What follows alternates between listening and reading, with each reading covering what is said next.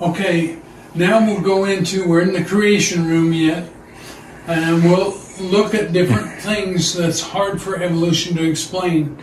It's obvious here, this giraffe, and the thing about a giraffe that's hard for evolution to explain is he has got a valve in the upper part of his neck, in the lower part of his neck, and actually somewhere in his legs, I'm not sure where.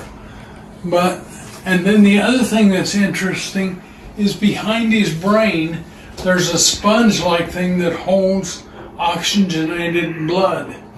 Now, if this giraffe did not have all of those valves and sponge evolve at the same time, a giraffe would not exist.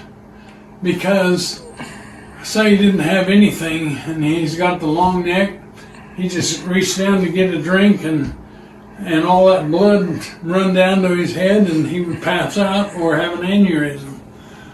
And he sees a lion coming to get him, so he's getting a drink and he sees that lion coming, he raises up his head to run off, and all the blood flows out of his head and he faints, and the lion gets him, and there are no giraffes. The other thing is, evolution used to say that a giraffe formed because he started eating the trees and the leaves on the trees, and then as he stretched to get higher and higher branches, his neck grew.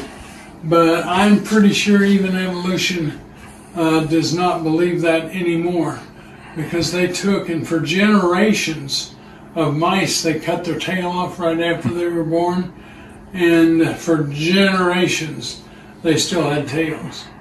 So they pretty much factually proved that that was not true. Another one that we want to look at that really amazes me, and you might be familiar with it, is the monarch butterfly. Now, the monarch butterfly winters south of Mexico City in just a relatively small area, just hundreds of thousands of them. And then in the spring, they fly up to southern Texas and get the milkweed, and they lay their eggs on milkweed. And it's the bloom of the milkweed, I guess. And as the adult, I don't know how long the larval state is, or whatever they call that state, how long that is, but the adult only lives 2 to 4 weeks, and then it continues to fly further north each generation until late, or towards the end of summer. Some of them actually make it up to Canada, but for some reason it's like the 5th generation that would make it up to Canada. Now, why it does it, I don't think anybody knows, but the reproductive system turns off. And instead of living only 2 to 4 weeks, that generation lives 9 months and begins to fly all the way back down south of Mexico City, and then lives through the winter, and then flies north and lays its eggs on the milkweed in Texas. How does, several generations later, how does it know where to go? To me, it's hard for evolution to explain it.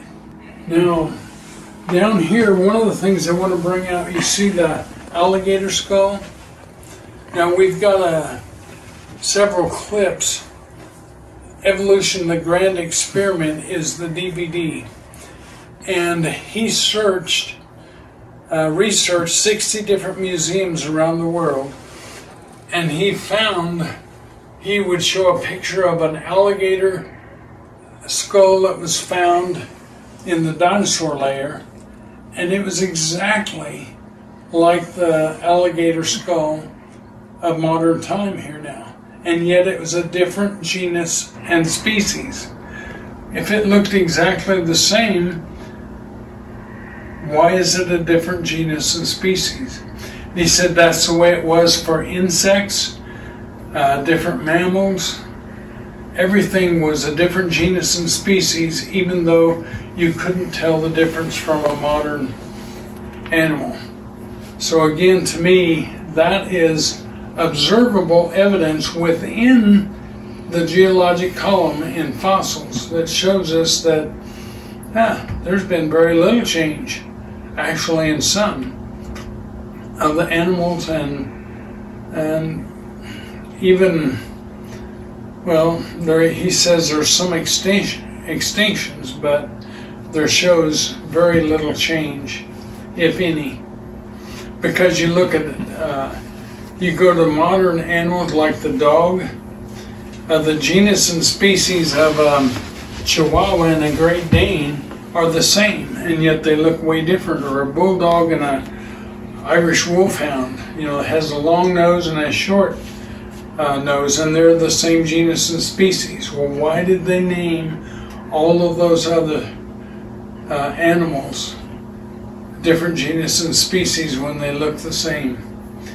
Now we'll move over to this rattlesnake here, and the reason we put that rattlesnake in there is this Dr. Ball, he believed that the conditions before the flood, that there was a magnetic field and it was much stronger than what it is now.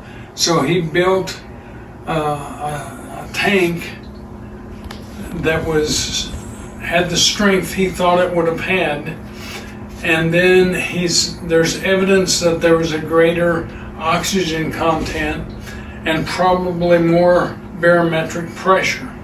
Well, they put this rattlesnake in there, and 2 weeks later they milked the venom and put it under a microscope, and it looked totally different.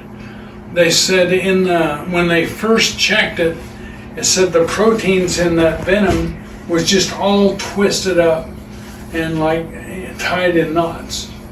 And then in only 2 weeks in these conditions, that probably is like it was before the flood, they were just straightened out. And he said, we didn't have the money to test it, but he said, I'm almost sure it wouldn't have been poisonous at that point.